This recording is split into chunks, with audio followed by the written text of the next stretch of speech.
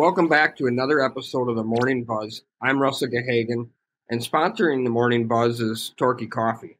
I know a lot of fishermen out there get up early to go fishing, and Torquay Coffee can help you get a little mojo in your groove early in the morning. So this morning we got a new guest on the Morning Buzz, Drake Hurd.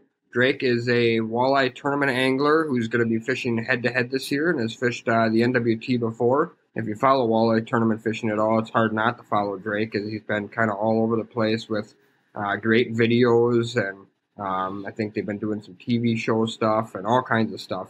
But Drake, like myself, sort of wears multiple hats. He also manufactures custom lures, and now he's running a company called Fin Gear, which is what we're going to talk about mostly today, which manufactures equipment. How are you doing today, Drake? Hey, good, Russell. Good to be here.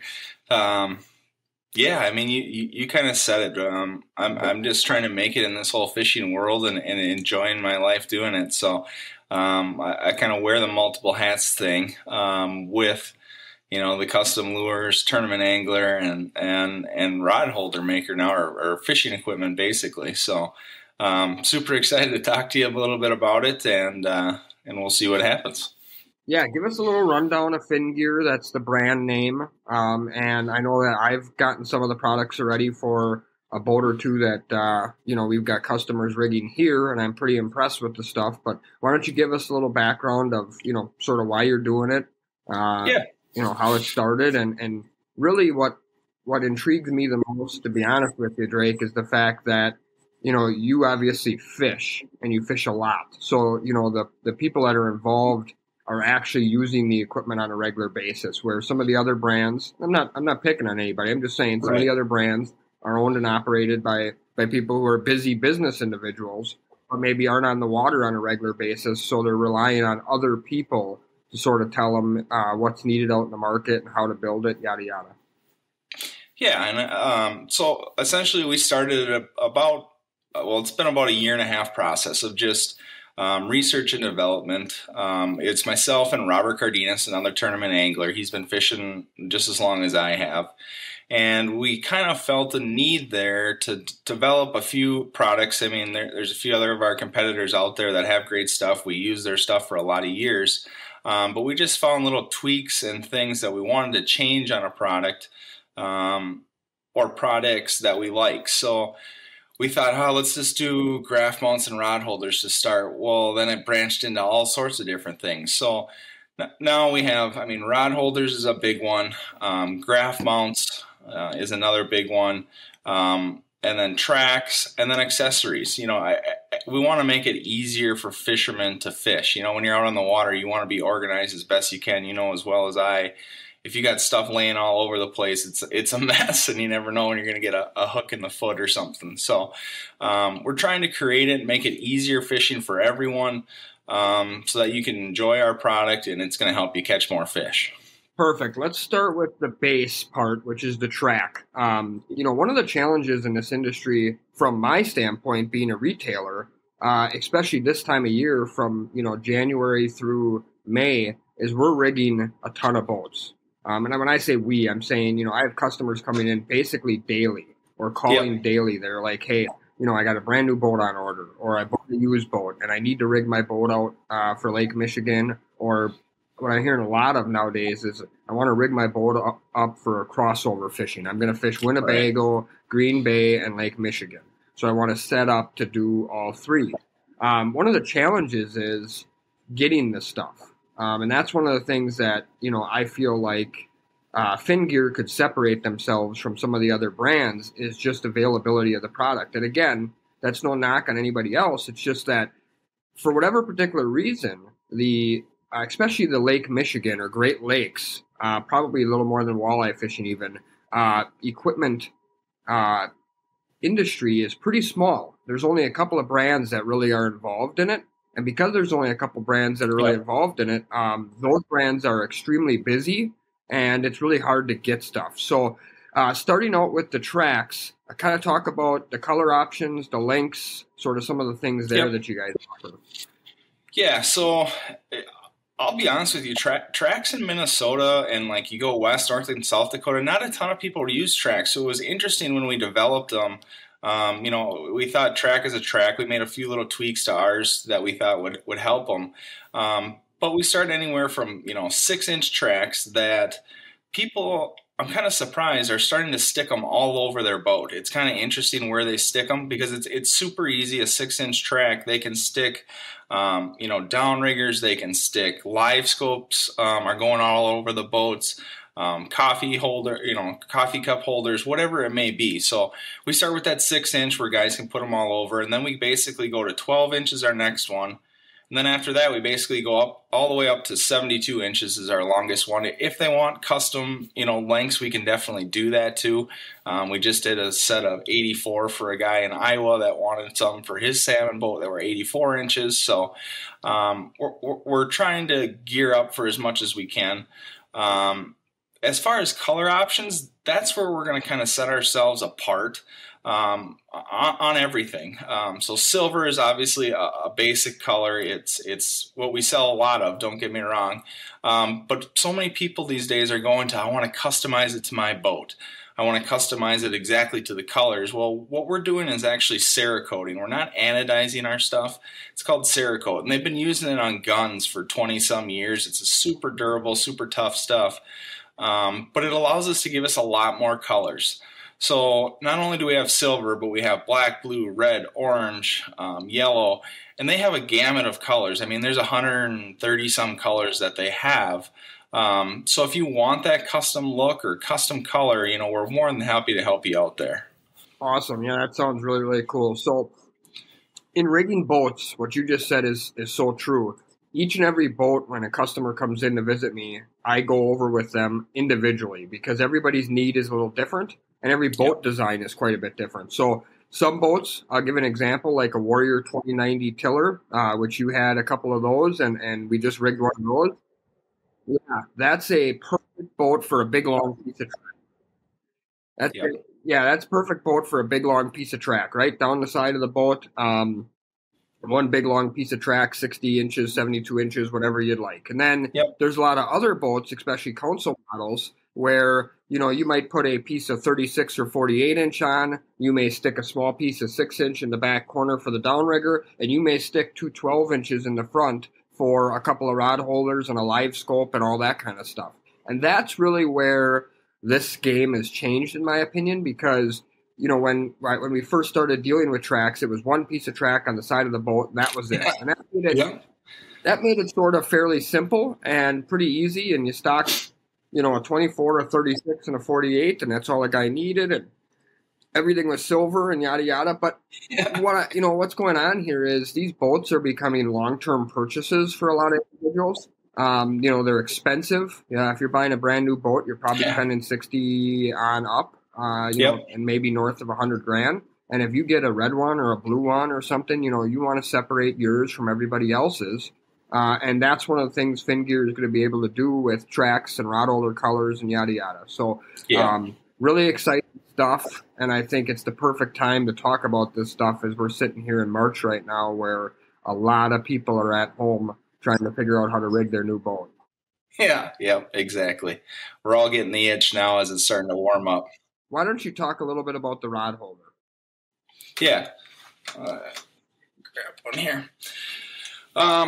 So rod holder, this is just our standard 4-inch rod holder. One of the first things that you're going to see is we have these number rings here. One of our buddies, John Tennyson, actually said he used to put his numbers on there, write his numbers on his rod holder, and we're like, well, why don't we come up with some sort of ring so that when you get a bunch of lines out and you're setting rods, you don't remember. You start reeling in fish and you're like, crap, how much line did I have out?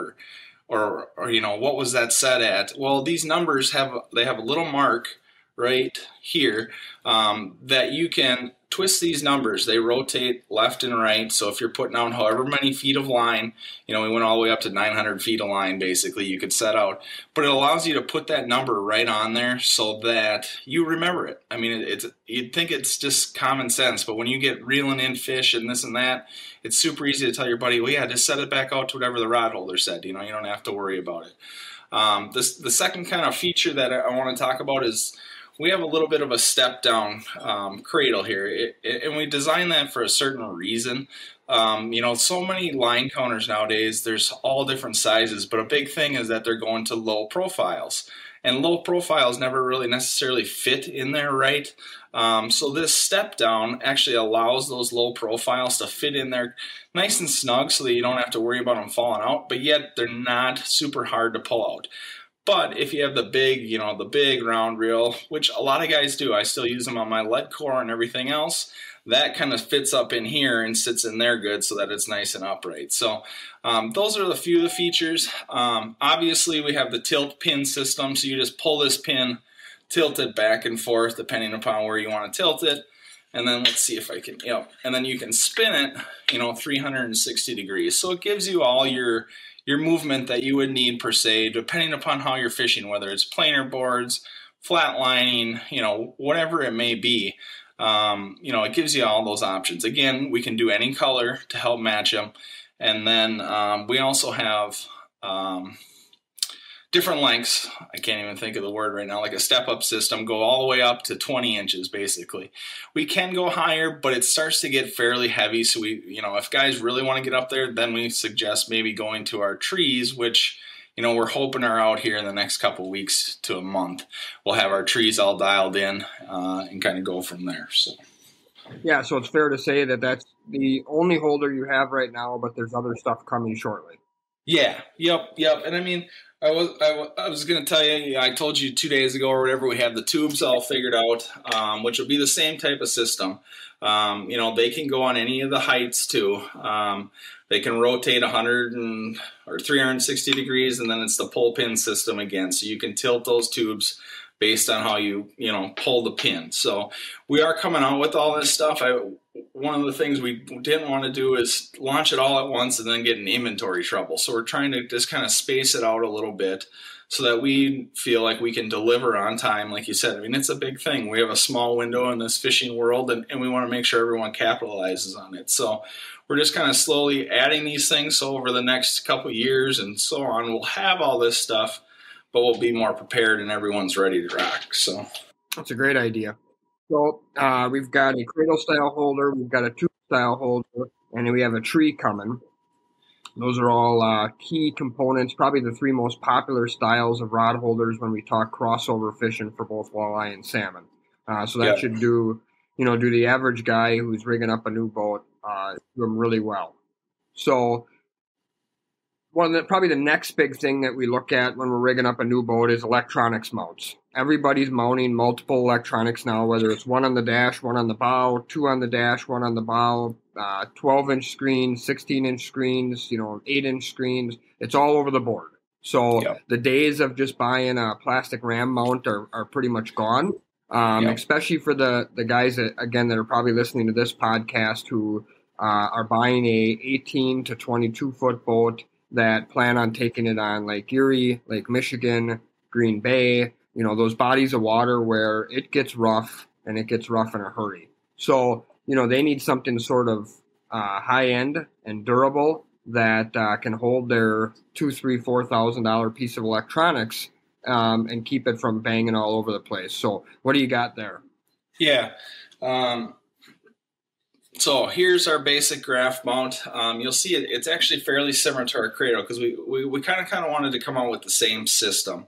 Like you said, Russell, I mean, we're spending so much money on these boats and graphs that we want to protect it. We want it in for the long term. A lot of these guys aren't just buying them for 1 year. They're going to buy them, and it may be one of their only boats that they buy for the next 10 or 15 years. So here's kind of what we have here.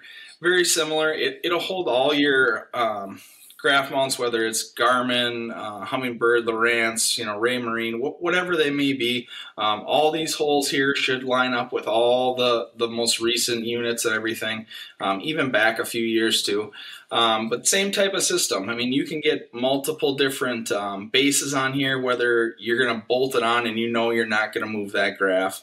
You're going to want this base. We also have thumb screw bases where if you're going to be moving that graph around, sliding in a track, or moving it around, we have quick release brackets too, depending upon what you want to use. Because, one of the other things that we've noticed over the last year is people are starting to put graphs in the back of their boat and for walleye fishing. And a lot of guys didn't do that because they were just always looking forward. Well, they found that it's easier if that graph is in the back. You can watch your board so much easier, know where you're going and everything. So they're kind of moving them all over.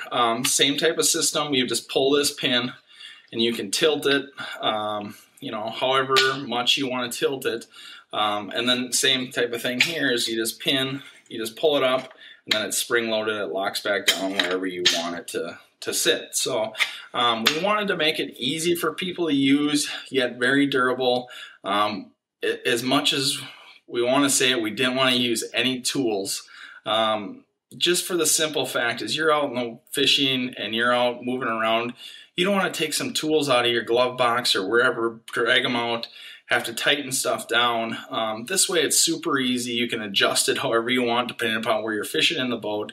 And this makes it easy. You don't have to use any tools, and you just do a few quick adjustments and you're off fishing again. And yeah, sorry, one other thing, Russell, if you don't mind. Yeah. One of the other things that it hasn't really, I wouldn't say hit the walleye world or up north a ton. The bass guys have seen it, but they're over the foot pedal mounts. We have a few options here too. So, you can fit all your units right here. This can go up front. Some guys actually take these and put them on their dash. We actually have something coming here, hopefully in the next couple weeks, that we're working with Brett King to help design. The guy's super smart when it comes to this stuff, so he's kind of helping us design some few things. But this one, you can hold one graph, or we have a little attachment here. You can hold multiple graphs. So the thing that we're seeing is, even on that other graph mount that I showed you, is guys are wanting to put two graphs on one mount, or maximizing their space. They want to stack them or whatever it may be, because some of these windshields get tight or whatever it may be the situation. So that's where we're hoping to help out there too, is if you have multiple graphs, we should have those attachments for you. Yeah, it seems to be the popular thing now is, at least with a lot of people, instead of going with one 12-inch, a lot of customers I'm seeing are going with 2/8s or 2/9s, just because they want to separate their GPS from their fish finder when they're out on the water, to make it sort of easier and a little easier visual. So they're not switching screens or trying to do the dual screen thing or whatever, which can be a little bit complicated. So, as I mentioned earlier in this episode of the Morning Buzz, you're a tournament fisherman. You're on the water a lot of days. I know that a lot of people probably maybe know you from, you guys do some videos, plus you were on Fin Addiction TV, I believe it's called. Yeah, Fish Addiction. With the NWT sort of trail, kind of following you guys. Fish Addiction. Okay. Talk a little bit about, what it's like to be, on the NWT, and now you're doing the H2H thing, but sort of how that's kind of taken you into building this stuff, and what your thoughts are on this stuff. Because obviously you've been in all conditions. You've had some beautiful days out on the water for tournament days, flat calm, probably not a breath of wind, and you've had a lot of days that weren't anything like that. So talk a little bit about that, because I think the average guy is going to go through some of that. While a lot of us like to fish when it's nice, a lot of us do plan vacations, and we're tempted to go when we're on vacation because we're on vacation. So talk a little bit about that, and the weather and the elements and all that stuff. Yeah, no, absolutely. I mean, when we started developing this stuff, Robert kind of made a joke about it. He's like, we could do this, this, and this. And I'm kind of laughing. And the more you fish, the more you find little tweaks here and there that you can tweak other products or tweak your own products to improve. And like my dad always says at my shop, if you're not trying to improve every day of everything, you're not right. And these companies, we thought we could come in here and develop something that's new, exciting, yet we're going to be constantly changing stuff and constantly adding things, little tweaks here or there that anglers want. Like you said, they think fishing is glorious and stuff, and it is. There's times where it's great, but you're in every weather condition there is, when you're tournament fishing, and we need stuff that is reliable, doesn't break down, because we don't have time to be off the water when we go to these events. So we wanted it to be, a step up. Yet we wanted it to be affordable too. And I say that it's so interesting. You have your graph mounts that are $29 RAM mounts, and they go all the way up to $400 graph mounts. But when you think of it in the grand scheme of things, I mean, we're putting $2, 3, $4,000 units on these things. So what's another couple $100 to help protect that stuff into the future? That was one of the big things that we wanted to make sure is that our stuff is protecting your stuff into the future too. So, and again, I didn't really mention it on the graph mounts and stuff, but again, we can customize them to any color you want, to match that boat. It's a big thing, we think, and I think a lot of people are going to like it, and they have been taking advantage of it the first month and a half here that we're rolling it out. No, I agree with you 100%. And what's unique about the Great Lakes and salmon fishing in particular is it puts a lot of wear and tear on equipment. And that's one of the biggest things I deal with on a daily basis is when I have customers come in who are primarily walleye fishermen, and they've bought either walleye gear or a step up high-end walleye gear to go salmon fishing on Lake Michigan. And then they quickly realize that that's just not going to hold up. Whether it's the rod, the reel, the rod holder, whatever, even the graph mount, because they fish Winnebago, which, don't get me wrong, Winnebago can get choppy and get ugly and can beat you up, but it's not Lake Michigan. You go out in Lake Michigan and it's 2 footers and it quickly becomes 4, and you're 6 miles from the harbor, you're going to find out what 4 footers really are. And you need this stuff to hold up. And the biggest thing is guys, until they really see a 20-pound king smash a dipsy diver in a rod holder, they don't understand how much pressure and how much that really can do some damage to some of the other, just kind of average daily models that you pick up at your tackle store. So it's really awesome to see you guys making a high-end, high-quality, piece of equipment that a guy can be confident in, that he can go out and fish big water walleyes on Erie. He can go fish, Mille Lacs or Winnebago, which is more of a finesse style of fishing, or he can go out on Lake Michigan and fish salmon, all with one product line of products. Yeah, and that's kind of what we wanted to develop, because like you said earlier, you're kind of right there in the middle of stuff where some guys are walleye fishing, some guys are muskie fishing, they're fishing the Great Lakes, they're fishing Winnebago, any of those small lakes around there. We wanted it to be the most universal so that they could use it for all that stuff. It might be a little bit excessive for panfish, but you never know when you're going to go on that salmon trip. Your buddies want to go out, and that you have the equipment that you can do that, So, that's where we really wanted to step in and help people with that. And we're hopefully doing that. Awesome. Yeah, no, I think you are, and I think you're going to continue to do that. Maybe tell the viewers at home where they can see this stuff, and then where they can purchase this stuff from maybe some different places. Yeah. So right now, the best place is, we're starting to get a lot of questions. The best place is to go check out the website, fingear.com. That's the best place to check it.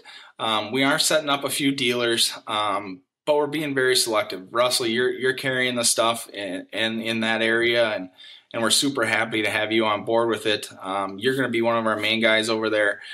We do have, Woodland Resort up in the Dakotas and one here in Minnesota.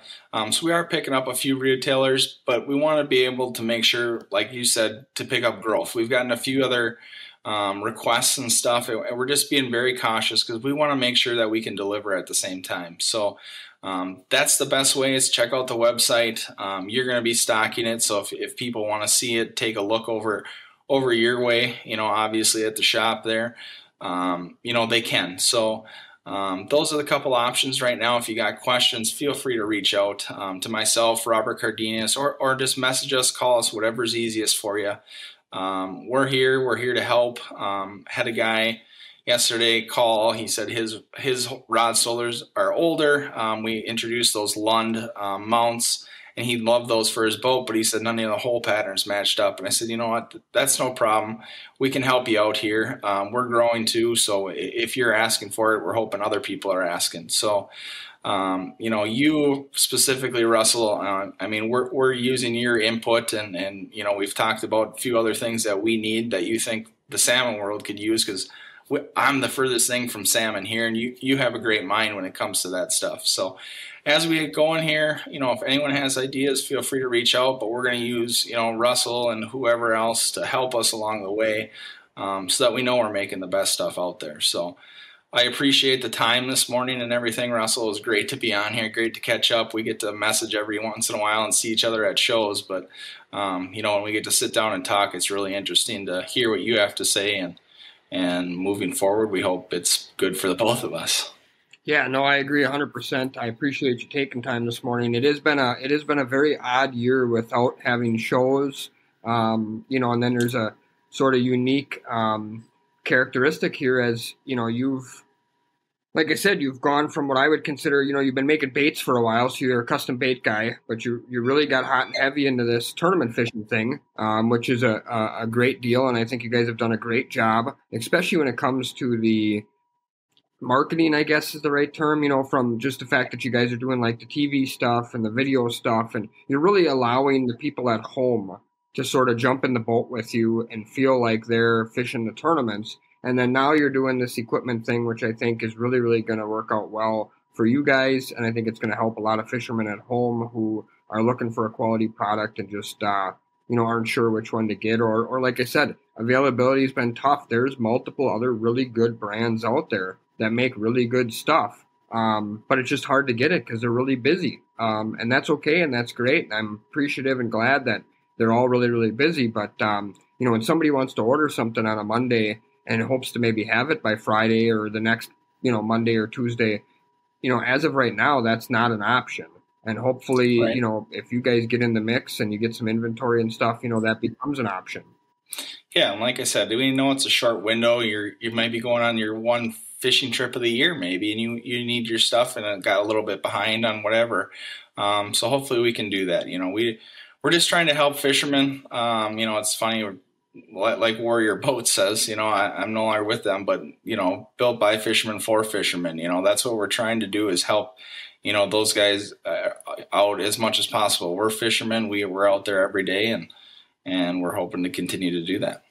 Yeah, it's always been obvious to me. I've been in this industry a long time, almost my entire life, and it's been very obvious to me over the years which pieces of equipment, and it doesn't matter if we're talking tackle, fishing equipment, rods, reels, whatever, which pieces of equipment are designed by fishermen that are on the water versus people behind the desks. And that's no knock to anybody behind the desk. It's just a fact of, even myself, and I say this all the time, when I spend the entire summer in the store, or when I spend half the summer on the water, the tackle we make even in-house is better when I can get out on the water more. Yep. It's part of how it is. I mean, that's part of the research and development, et cetera, et cetera. You just can't do some of that stuff, some of that testing, development, design stuff from inside a building. You just can't. You got to be able to get out on the water. So it's really nice to see that, there's going to be a product line available. Again, it's Fin Gear, www.fingear.com. Is that right? Yep, that's correct. Okay, so for those of you at home if you want to check out this new line of products, www.fingear.com. As Drake said, you can contact me if you want to also talk about it. I can help you sort of lay things out based on your exact boat and your exact model and sort of how I think it'll lay out the best for your particular boat.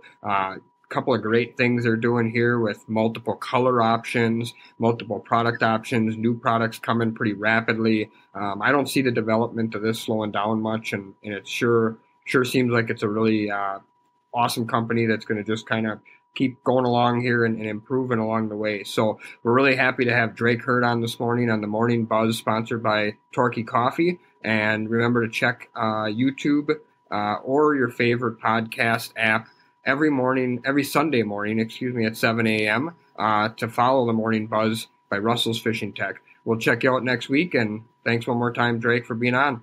Yeah, thanks, Russell. I appreciate it, and I should have figured out how to get some coffee here for me. I didn't know that was even possible, so I appreciate it. Thanks.